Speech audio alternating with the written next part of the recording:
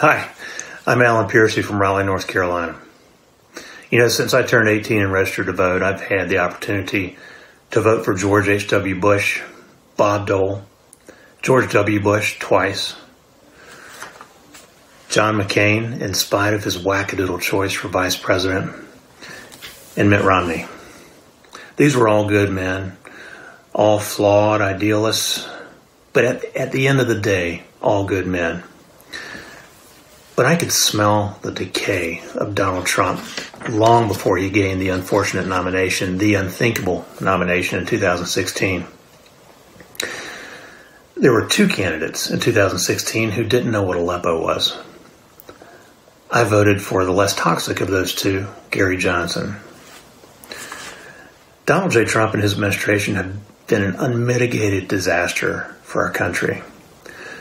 After 3.5 years, they've left us with historic and unsustainable deficit and debt loads. They've created a toxic stew of corruption and incompetence and divisiveness we haven't seen in this country since 1968, or potentially even since the Civil War. We're at a low ebb right now.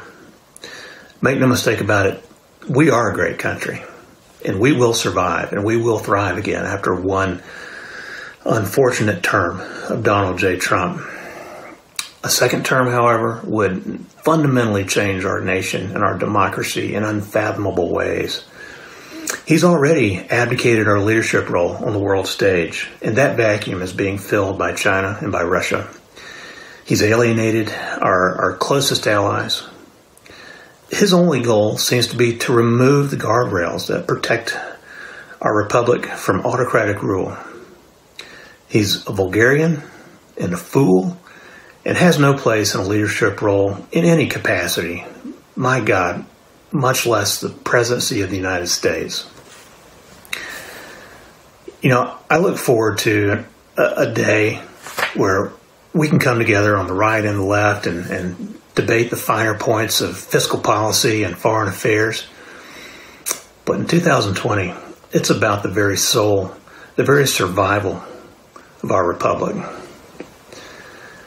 I would strongly encourage all of us to come together without regard to our past political leanings, left or right, our past affiliation with Republican or Democrat parties. There's one man who's positioned to take our nation where it needs to be, to recover our standing in the world and put us on the right path. So in 2020, let's go, Joe.